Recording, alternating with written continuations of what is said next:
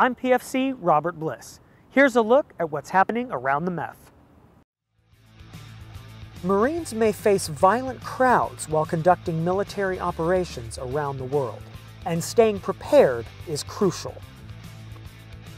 1st Law Enforcement Battalion instructed Marines in the MEF on non-lethal weapons tactics, including riot and crowd control training, giving commanding officers another option on the spectrum of force.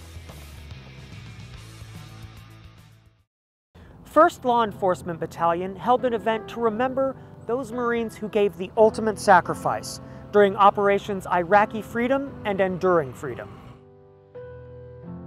Family members of Marine dog handlers who were killed in action attended an event that allowed them to see demonstrations of military working dogs and a hike to the K9 Memorial crosses.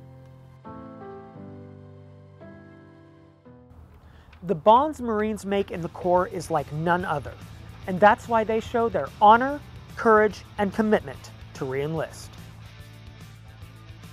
2nd Battalion, 4th Marine Regiment, 1st Marine Division celebrated the re-enlistment of 11 Marines.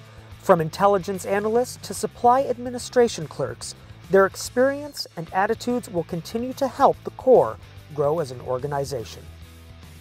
Thanks for checking in to see what's happening around the MEF. For more information, follow us on Facebook at One Marine Expeditionary Force or Marines.mil. From Camp Pendleton, California, I'm PFC Robert Bliss.